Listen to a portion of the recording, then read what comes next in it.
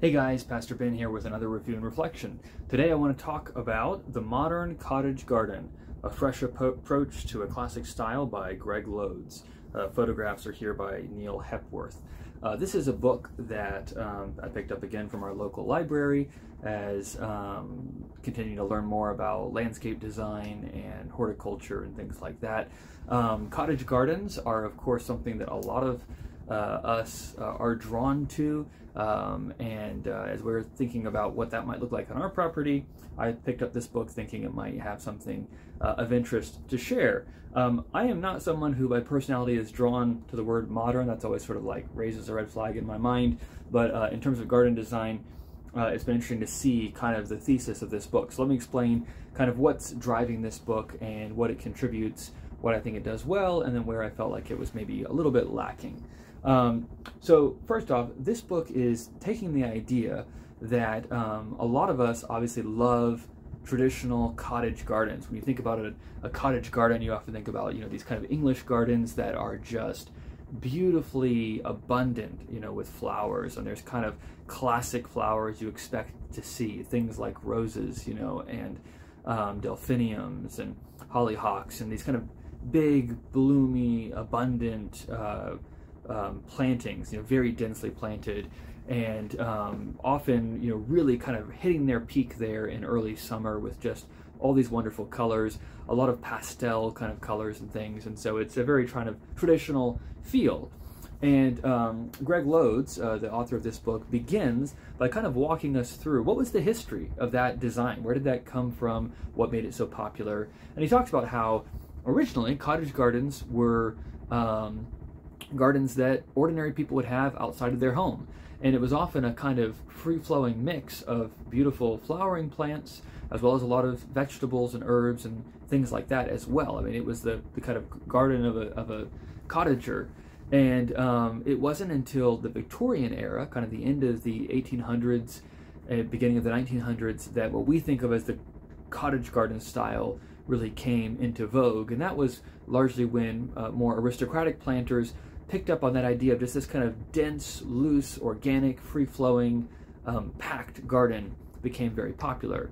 They tended to move it away from more productive mixed spaces toward a more kind of traditionally, or strictly flower-oriented design, but that has become very common. You'll see it at a lot of the great houses in England and things like that, and so it's something that is much beloved. Well, what Greg Lodes is arguing is that traditional style is actually something that can mix quite well with some of the more recent trends in gardening and landscape design. So again, for those who are interested in these types of things or who have been gardening for a number of years, you'll know that there have been a number of big changes in terms of gardening in the last 30 or 40 years. And one of the big factors has been the perennial movement.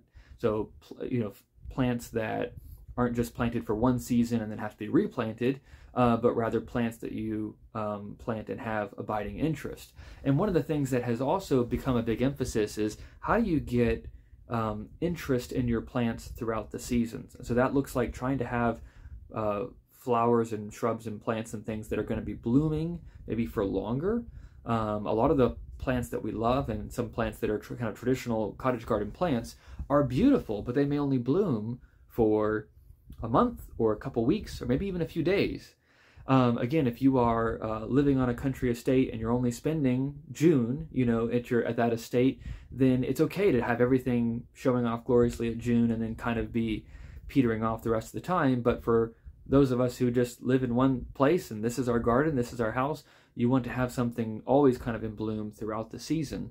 And then again, thinking about how not only the blooms of plants, but the structure of plants can add interest into the fall and even through the winter. A lot of us are learning that you don't have to cut everything back in September or October. You can leave it and wait until January or February to cut things back, and you get that architectural interest, in just the shape of the plants. And it can look really cool if you live in a place where you get frost or snow, to have that resting on, your sedum or whatever it might be. So that's been a big movement. And so what Lodes is arguing is that actually the cottage garden lends itself well to incorporating some of those newer plants. Not only perennials in terms of shrubs and things, but especially grasses. Grasses have become very popular. I'm from Kansas, so I'm a big fan of that. Something, you know, I grew up in Florida, so we had a lot of grasses on the beach, and then I spent the rest of my time in Kansas, so the prairies. So I've always been a big fan of the big ornamental grasses and things, and so it's neat to see that taking place. And so he's basically arguing that you can take a cottage garden approach, you know, which is kind of a more formal layout of your beds, but then a very dense, organically packed bed, and you can incorporate some of these perennial plants, grasses and things like that, and actually get some really striking combinations and extend, you know, the appeal of your cottage garden through the summer into the fall, all of that. So that's kind of, in a sense, the thesis of the book. He has the kind of 4 sections in this book of what he's doing. First, the roots. So he kind of walks through some of the history that I just shared. What is a traditional cottage garden? What are the features of it? And then what he calls the new perennial garden. What have been the changes in the last several years? And then he tries to pull that together in the second section of how can you combine these things to make a modern cottage garden, is his term. So he talks about some different ideas for doing that, ways of doing it in smaller spaces, and spends actually quite a bit of time talking about planting in containers. I'll talk about that in a moment. And then this is a really interesting feature of the book. I like it when gardening books do this, especially as someone who's more on the beginner side. He just goes through a year in the modern cottage garden. And so spring, summer, autumn, and winter, he goes through each of those seasons, talks about what you can expect to see, some of the features, some of the joys of that season, but also kind of some chores and things. Here are the things you should be expecting to do in your cottage garden. Again, the specific chore list is going to come down a lot to which plants you pick and also where you live. I'll talk about that again in a moment, but it is helpful to kind of have at a general level, okay, what are the kinds of things you're going to be doing in the spring versus in the fall, and so on and so forth. And then the last section, the 4th section, he just has 50 essential plants, A to Z, and he has these profiles, you know, where he'll give you, you know, a picture, and then description, plant type, soil type, sun, height spacing, season of interest, those kinds of things. So it's a great place to kind of look and get some ideas of the kinds of things and combinations that he has in mind when he talks about the modern cottage garden. So that's what this book is doing. What are the strengths? What are the weaknesses? I think the strengths are, I like the basic idea. Actually, as we've talked about a cottage garden, we were very much drawn to that. But then when we were putting together our plant list, and then looking at the plant lists of real, like, traditional cottage gardens, we realized there was a bit of a disconnect there. We were drawn much more towards perennials and things. So a part of me had this crisis of like, okay, does that mean we're not doing a cottage garden or we're doing something else? Reading this book helped me to see you can take elements of a cottage garden and do some different things with it, and it can still be a cottage garden and still have that same effect, even though you're doing different things, and can actually extend the interest of it. So that was reassuring for me, and I found that interesting and helpful. He has quite a few photographs in this book, very beautiful. I really like the way the book is laid out, the structure of it. I like the fact that he spends some time getting into a bit of the history and theory of the different approaches. That appeals just to me. Again, I've already said I like the kind of going through the year and then having the list of plants at the back. All of that is useful. So all in all, I enjoyed it. I'm glad I read the book. I thought it was good. Having said that, there are some limitations or downsides to this book. Some things that I noticed, some things that other people picked up in their reviews. So one thing to mention is this is put out by Timber Press, which is an American publisher, but Greg Lodes is British, and this is a very British-focused book. I don't mind that, but there's some things they don't translate. So one of the really important things is he talks about all sorts of different plants, and he even goes through those 50 plants in the back, and there's no mention of growing zones. You don't know which zone this plant will actually be hardy in, which is a big limitation. You've got to go look up each of these items then and say, okay, can I even grow this here? And I don't know why they didn't add that in. I mean, I know that in Britain they've got their own growing zones, and that's fine, but he's not even using those. He just doesn't talk about growing zones at all, as far as I can remember, except I think once he mentions that kind of where he is close to our growing zone 6, which is actually what I'm in, so that works out. But for everybody else, it's like that's a big limitation. So Anyways, he doesn't mention growing zones. I don't know why that's the case. The second thing is, I feel like this book started really strong in terms of laying out this basic idea. I felt like the end, where he's kind of going through the seasons and the plant list, that was all really strong. But when he starts to talk about like actually making a modern cottage garden and kind of the execution, ironically, I felt like that was where he faltered a little bit, which is what you would expect to be the strongest part of this book.